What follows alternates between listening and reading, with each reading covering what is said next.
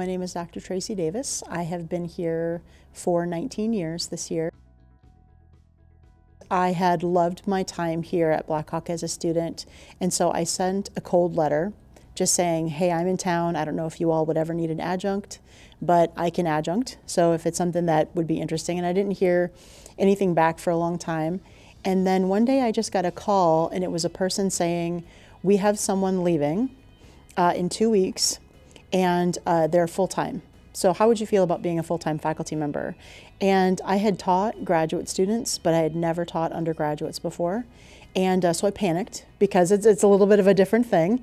And I said, yeah, I'll give it a shot. I'll see what I can do. And I never trained to teach. And so I kind of wondered how it would be to be in the classroom. And I walked in that first day, and I taught 2 classes on the first day, and then kind of sat in my office after and thought, I think this is where I'm supposed to be. I mean, I really feel like this is sort of fulfilling a calling I guess I hadn't even heard before that day. Spent a lot of time as a culture talking about how difficult it was for students to go through COVID. And I guess what I'd like for everyone to know is professors also really struggled. Teaching on Zoom is very different than teaching in the classroom. Learning on Zoom is very different than learning in the classroom, and I think that there is a lot of research going on about what that did, to students basically. But I mean, I watched students in their homes basically attending my class. And occasionally a family member would walk through and sit down and have questions, and it was just a very different experience. So this particular class, everyone was really great. They all turned their cameras on, and there was one student who was just playing guitar the whole time. So he's on mute, right? So I can't hear anything he's playing, but he's very clearly just, And so at some point, weeks after this had happened, I asked him, are you playing a soundtrack for me, or are you practicing? What's happening? And he said he really enjoys playing guitar while he's listening to lecture because it centers them in a different way. And honestly, for that student in the classroom, there's really no way for him to play guitar in a classroom while listening to a lecture in real time. So he got to have a completely different experience, right? Okay, so in this same class, another student's little square, Zoom square, pops up, and it's just him, but from profile.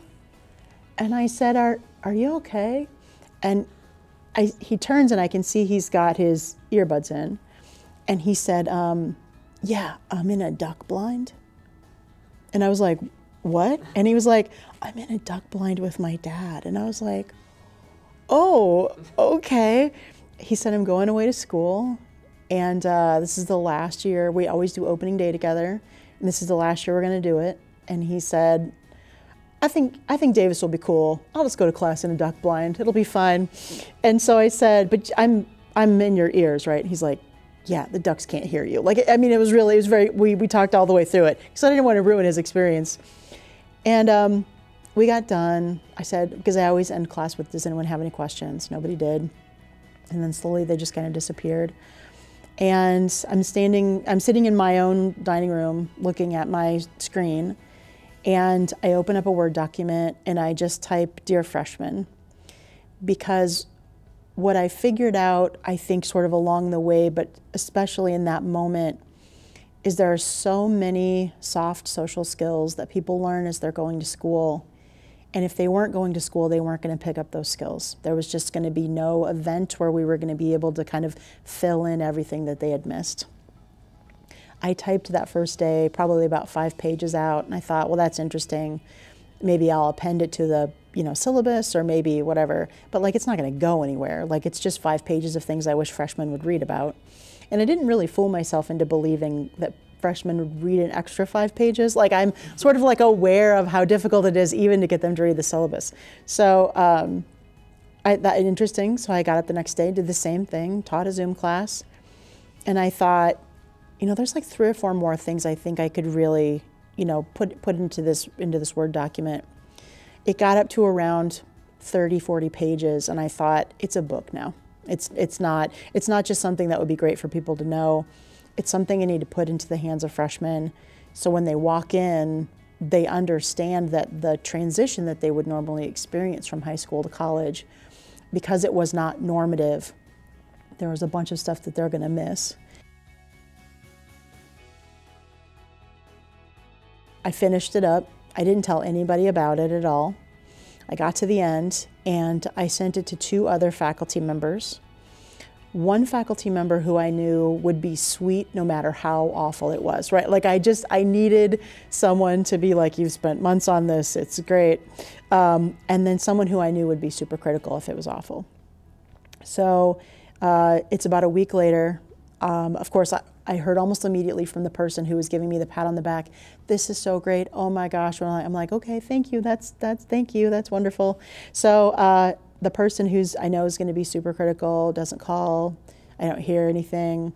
And it's a very different form of vulnerability than I'm used to at work, because we talk all the time about our teaching practices, but there's just a lot of me in this book. There's a lot of how I was when I was a Blackhawk freshman, the way that I struggled even though I had not been through anything like COVID. So this person calls and I see their name on the phone and I'm like, all right, just dig in, like dig deep, you gotta brace yourself. So I pick up, this is how I answer the phone. How bad is it? And so she says, I wanna read you something. And she reads me like 2 or 3 sentences from the book. And I didn't say anything. And she said, I need every freshman to read this. After that, I knew it was going to go. And I had it go through a couple rounds of editing. 5 people looked at it. 1 person who's not at all in academia and hasn't been in college for a really long time. And then 4 faculty members who teach different subjects to different students at different times, that kind of thing. And they all had sort of their own perspective, but what was most interesting to me in the editing process was the amount that the feedback overlapped. We're all seeing students really struggle reading textbooks. We're all seeing students really struggle to get through the syllabus and then to understand sort of independently what a rubric was. So just things that we need to teach people about, I guess, the structure of college that's going to make it easier for them to get through. I am currently enrolled in a master's program to do creative writing, and somewhat sort of like just serendipity, at that point they were giving us these sort of links about, like, if you want to self-publish or whatever, here are some people who will help you do that. I got connected with a person who just fantastic. I mean, just wonderful, has done a lot of publishing for publishing companies, but also the self-publishing route. And she really walked me through the rest of the way. I have had freshman students who have read the book say to me, your life when you were 18 is like my life now. And I always ask them, does that surprise you? And they're like, yeah, because I think they assume that we're sort of fully formed nerds, like from birth, we're just like chunked out of a machine. And so the idea that I struggled academically in high school, did not think about myself as a good student. My high school counselor told me I should lay concrete for a living because I was not bright enough to go to college, and that, I mean, it was just every person I talked to said, you know, you got to figure out who you are right now, even though you don't know anything about yourself. And I think without Blackhawk, I wouldn't have really sort of aligned with the trail I needed in order to understand my own potential and then be able to make that.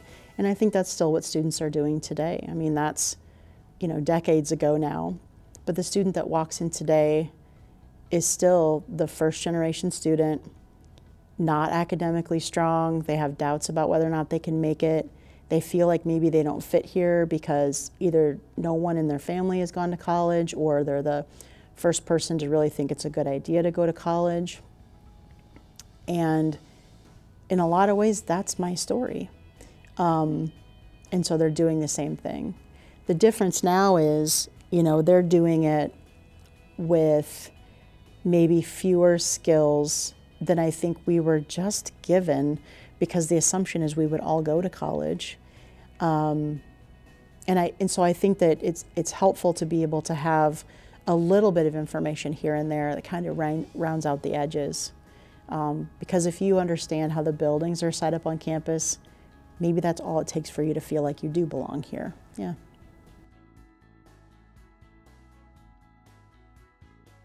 I think college is really expensive, and I think if you can figure out sort of like the 10 things you need to do in order to be able to get the most information that you can for the money that you put in, that's a good idea. I always ask students, if I came to you the day before classes and I handed you a document that told you how to be successful in the class, would you read it?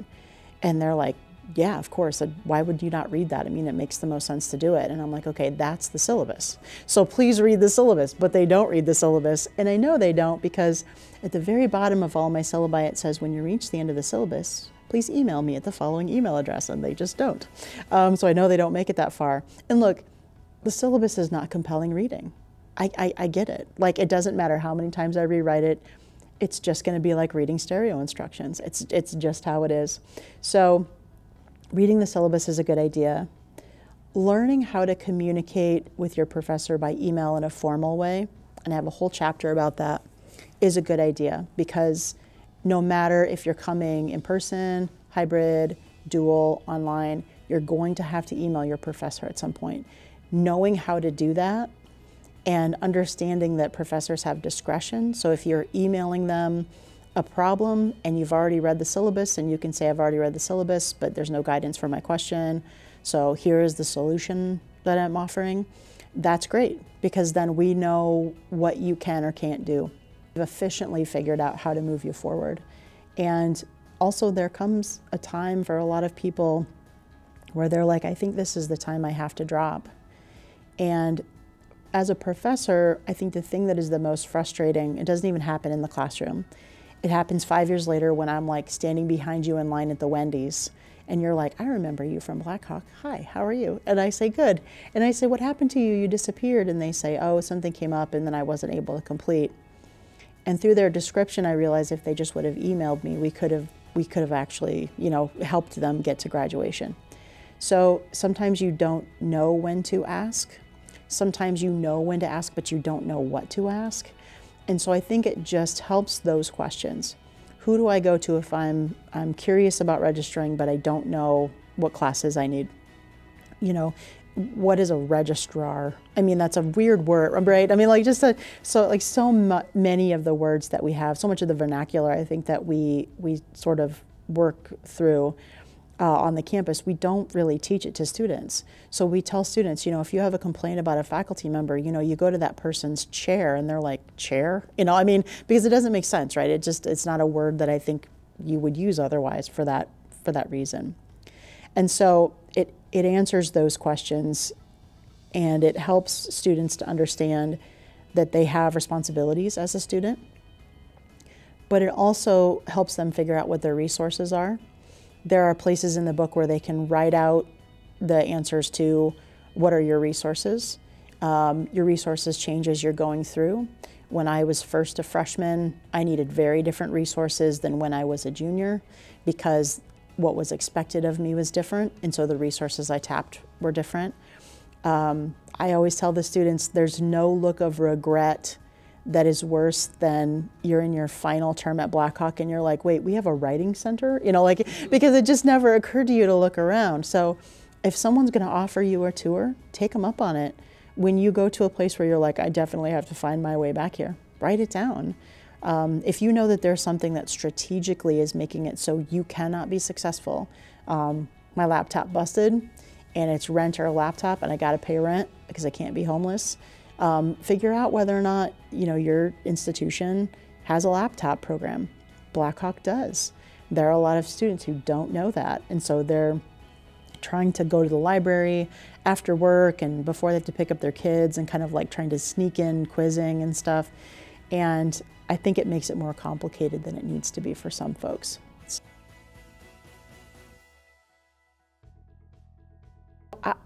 As people are reading it, they're giving me feedback on it. And the feedback that I'm getting is in the form of a, hey, did you think about, and then it's like a series of things that they think would be great additions. And almost all of those belong here. So, you know, I mean, I'm not getting a lot of stuff that's not, you know, sort of germane to what I'm looking to do. But I don't want to make it so long that students are like, yep, still not interested. It's just a syllabus, but with chapters. No, thank you. I'm not really interested in doing that. And so for me, I think what I would like to do is I would like to keep it as short as possible, but reflecting current circumstances. We bring people together. Education happens here, but also just, you know, the creation of human relationships where people want the same thing. And I feel really lucky to be able to watch that happen all the time. I remind myself sometimes, because this is my workplace, like I walk in here and like I work here, right? So I'm thinking about all the stuff I have to do. And I'll see two students having an argument about something, but they're arguing something that they've learned about. And I just can't help but smile. Like that is something that we've worked together so that they can do. And I hope we can do that a lot into the future. And I hope that a lot of that stuff can actually go into this book. It means I'm gonna have to take some stuff out. I'm committed to not making it a lot longer. So cutting some pieces that maybe aren't necessarily gonna continue to resonate with students in order to make some room for that. And then maybe the book can keep growing as the freshmen change.